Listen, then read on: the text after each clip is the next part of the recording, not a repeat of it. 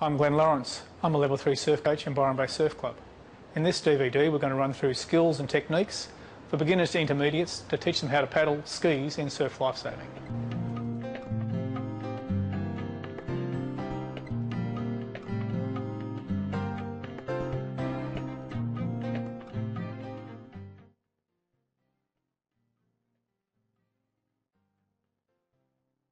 Look at him blowing it out. Look at the power of the man. Look at the body just flexing as he really just puts everything in to drive these skis. They go at a billion mile an hour, and now he's starting to chase the runs. Look at the speed. Paddling with the catch straight out and getting a square blade, so to speak, so that the blade is beside the boat and not, say, positioned like out that way, like a duck-bill paddling kind of thing, will ensure that the boat moves a lot smoother. If you were to enter the water with blades at an angle like this, you may actually push the boat from side to side. Also, entering the water with elbows bent and not stretching right out may force the boat to bob up and down. So, main thing with catch to remember is to reach out, make sure the blade is square and that your top hand isn't going to shoot upwards. At the end of the recovery, the hand should finish at eye height and slightly across the midline of the body. Then the paddle in the water is lifted cleanly out by body rotation and the arm bending at the elbow. As in swimming and board paddling, it is vital to maximise the reach component of the catch. By leaning slightly forward and pointing the shoulder towards the front of the ski, it increases the reach, allowing the blade to enter the water well in front of the foot pedals. The closer the paddle can be kept to vertical, the more efficient the stroke.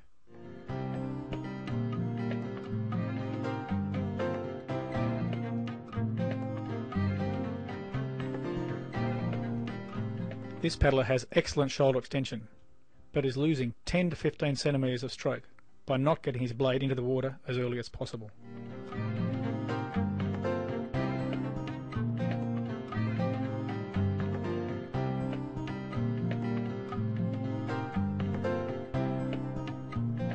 With the catch, as the left arm grabs the water, the left heel pushes down so that you can use all body twist to drive the ski through the water.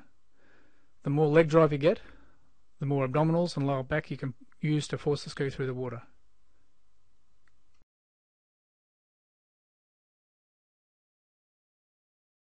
Pull through, which is basically the body of the stroke in the water. Your stroke after a good catch, you need to again follow the line of your boat along the side of the boat. If you're going to push out, again you may push the boat off to side like that. So you need to basically try and keep your elbow fairly straight, follow the boat along the side of the boat before you commence your exit. In this example, the paddler is not pulling directly down the side of the ski, he's pulling wide, and you can see the ski moving from side to side.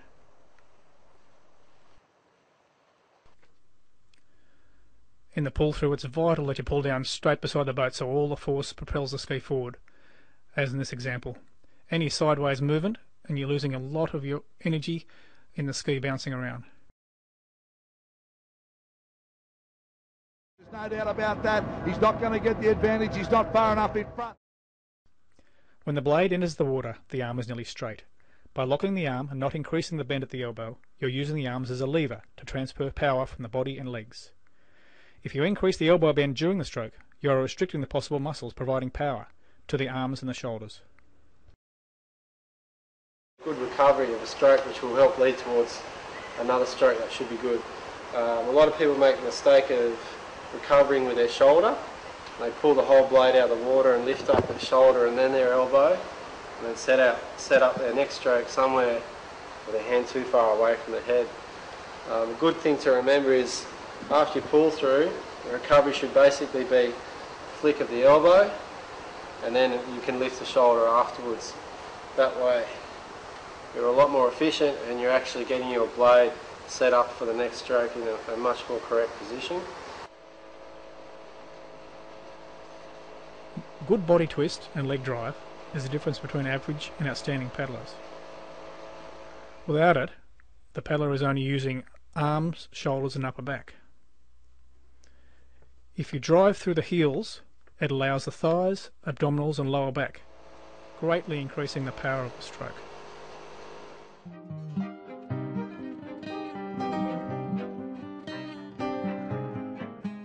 Having good body twists allows the arm to exit the water smoothly. The hand pushes forward, and as the shoulders rotate, it allows maximum reach at the front of the stroke. Puts everything in to drive these skis. They go at a billion mile an hour, and now he's starting to chase the runs. Look at the speed.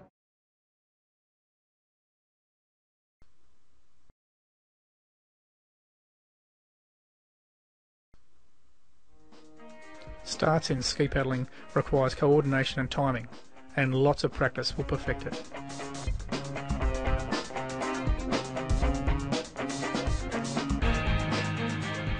For a right-handed ski start, the right hand is positioned in the middle of the seat well with the palm resting on the ski and the fingers holding the paddle. The left hand is holding the ski in the middle of the footwell. Shoulders are over the top of the hands with the weight evenly distributed between the arms. The body is crouched over and legs are bent. Eyes are looking where the feet are going to finish, on the foot strap. The forward motion for the ski start comes from the leg drive. Never take your eyes off the foot straps as you jump in. As the start progresses, the right leg comes through the arms and the left leg goes on the outside of the ski. A ski start has a very high stroke rate. The catch position is unchanged, but the length of the stroke is shorter, with an earlier exit allowing for the higher rating. As the speed increases, the stroke gets longer. Ski as we get underway, and we'll begin to pick them up for you. One of them's been left at the start. As you can see in this race, the start is crucial. After 50 metres, there can be a 3 or 4 length difference between the leader and the back marker.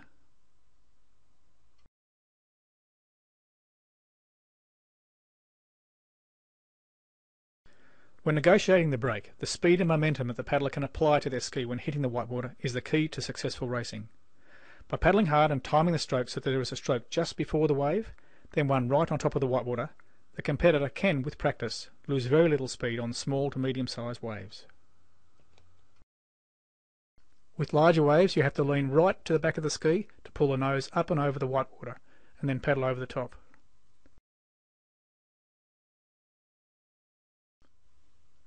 It's important to keep paddling all the way through the break. In this open field, you can see some paddling, some pausing. If they can maintain their paddling up and over the whitewater, they gain length on the competition. On smaller waves, you can successfully pop a whitewater and not lose much speed. On larger waves, it can almost stop the ski dead. The man, he's absolutely stepped out of the surf for a while. He's concentrated on the kayaks, but gee, it's good to see him in action. Another skill needed to negotiate the break is to be able to punch through a breaking wave.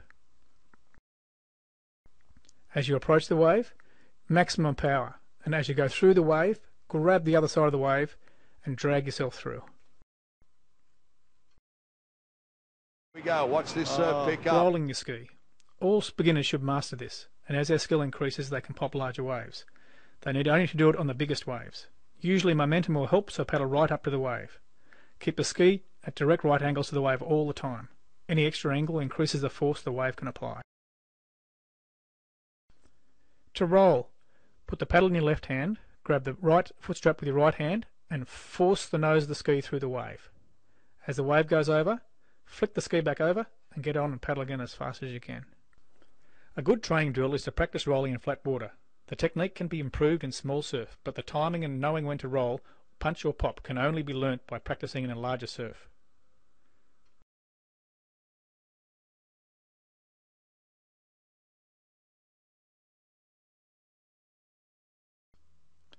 As you approach the buoys, it's important to get position. The inside run is obviously the most valuable. A lot of the best paddlers really put the power on 20 to 50 metres before the buoy to set themselves up for when they go around. The apex turn is the most acute angle turn, and there are often runners that can be caught from this point, so it is important that the right line is taken on the approach to the buoy. The skis should be at least at right angles to the beach, and preferably facing the beach a bit when you get round the can. By taking longer strokes on the outside and shorter strokes on the inside of the ski, a faster turn is possible. Every time the rudder is used, it slows the ski down, and as the ski nears the completion of the turn, the rudder pressure should be decreased to allow the ski to pick up speed again. The right line around the buoys should also allow for other competitors. as any clash slows both of their skis down. Julian Norton-Smith from Surface Australian Craig representative. There's probably 3 or 4 of them Australian Craig representatives. This is where Clint will come into his own.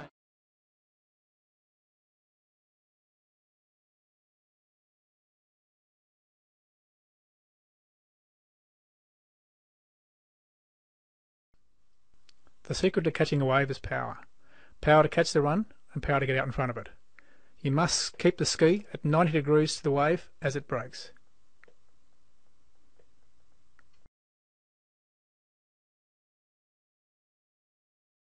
Title number 28, Clint Robinson. Will he hold it? Well, no one pulls a run like Clint Robinson.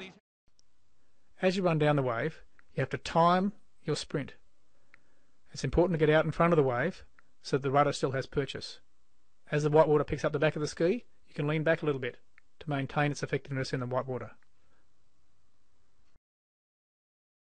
Outside, big wave now. Some waves are just too large to hold straight. And there's an important technique that you can practice called bronco riding. If you can master this technique in small surfs and practice it doing it all the time in small waves, you can learn how to finish a race properly. As the ski starts to go sideways, lean back, drop your beachside leg over and hold onto the ski with your oceanside elbow. Wait till the wave loses its power and then try and drag yourself back round using your leg and your paddle, and you can finish straight.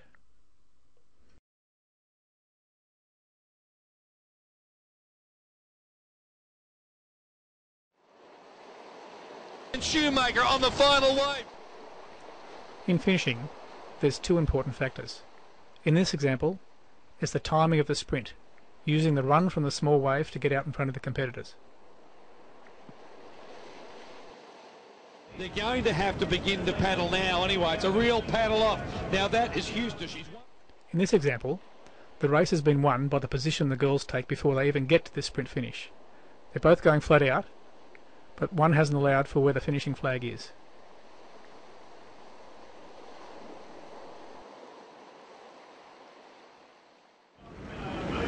So Holly Houston will pick up the silver medal. When learning how to paddle a ski, and once reasonable balance is achieved, the paddler should have regular skill training sessions. The more time that can be spent in the break, the better. Learning how to handle a huge range of conditions will greatly improve their race performance and allow them to achieve their potential.